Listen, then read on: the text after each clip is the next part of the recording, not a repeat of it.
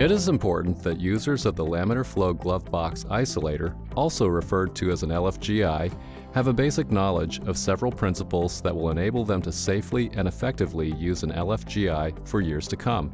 This video will cover 3 topics: laminar flow, positive pressure, and negative pressure.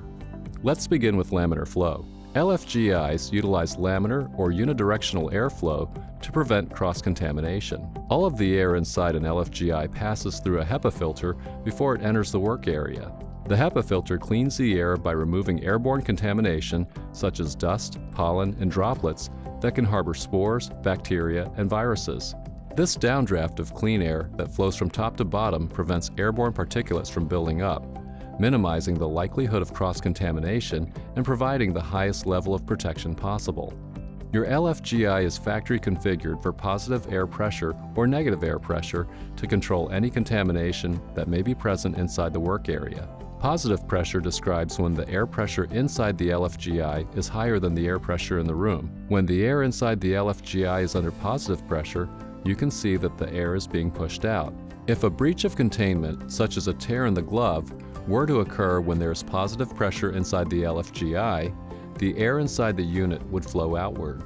The outward flow of HEPA-filtered air would provide protection for the product inside the LFGI by keeping contaminated air in the room from coming into the work area.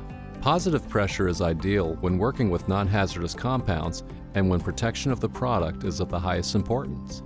On the other hand, when the room pressure is higher than the air on the inside of the LFGI is under negative pressure. Negative pressure is ideal when working with hazardous drugs and in all situations where personnel protection has been deemed to be of paramount importance. If containment were lost because of a rip or tear in a glove, room air would be sucked into the work area of the LFGI, preventing any of the air that was exposed to the hazardous preparation from leaving the unit. You can see that with the sleeve completely removed, the room air flows into the work area where it is filtered and exhausted. Based on the chemical properties of the products that will be made in your LFGI, air pressure is utilized to maximize patient and employee safety. For more information or to speak with a technical representative at Germfree, call 1-800-888-5357 or go to www.germfree.com.